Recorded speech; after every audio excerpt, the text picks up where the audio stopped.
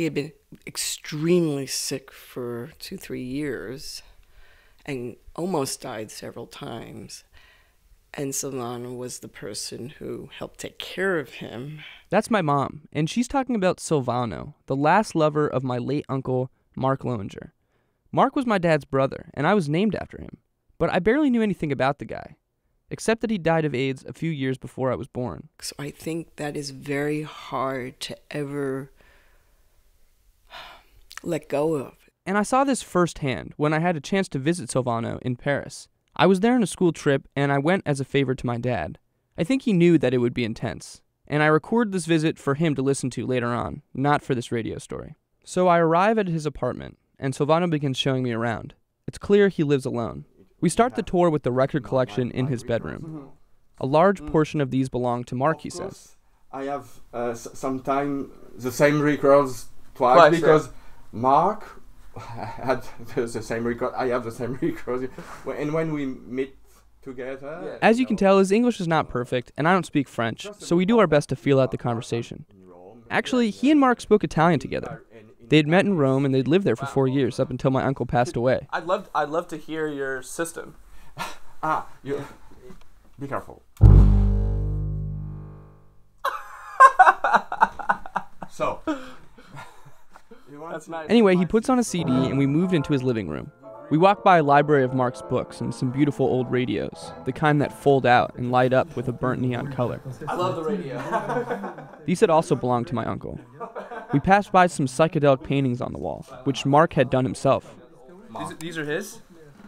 He did these? He did this. Wow, he's very talented.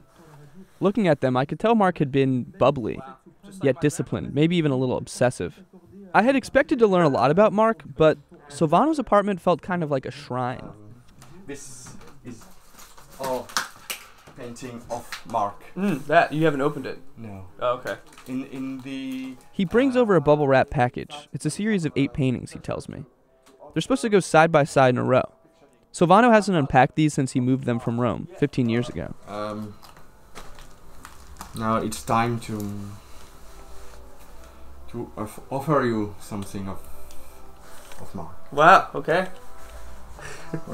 20 years ago, 25 years ago, I can't separate of Mark things. I don't blame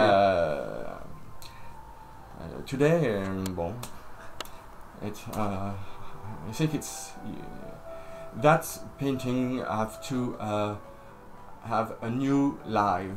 Wow. With you and your brother. Wow. So, it will. This made me feel pretty important. I'm about to transport these priceless family artifacts across the Atlantic for my dad, and he is going to be so thankful. You know, I could picture him in tears. So Silvano tells me these were painted in Rome in 1975, about a decade before they met. Mark had just come out as gay and divorced his wife Margaret. The paintings were inspired by the quartets and quintets of Franz Schubert, the Austrian composer.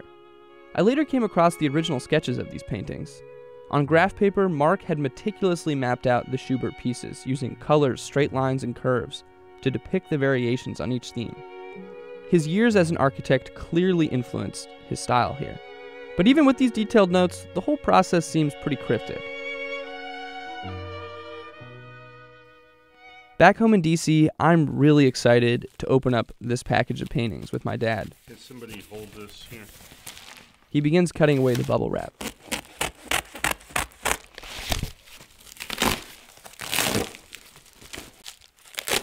Okay, there we go. And the room feels completely still as he pulls out the works one by one. Okay, so this is called Rome 12.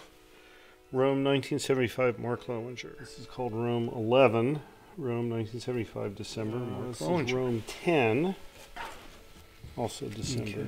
This is called Rome 12, Rome 1975, Mark Lowinger. 14, December. It's called Rome 13. This is Rome 7. This is Rome 8. This is Rome, it's ripped, unfortunately, Rome 9. There you go. That's them. Can you describe them a little bit? Well, they're all different colors. And they're very kind of geometric, I guess, in a way. Feel like you're kind of flying. That's the way I look at it.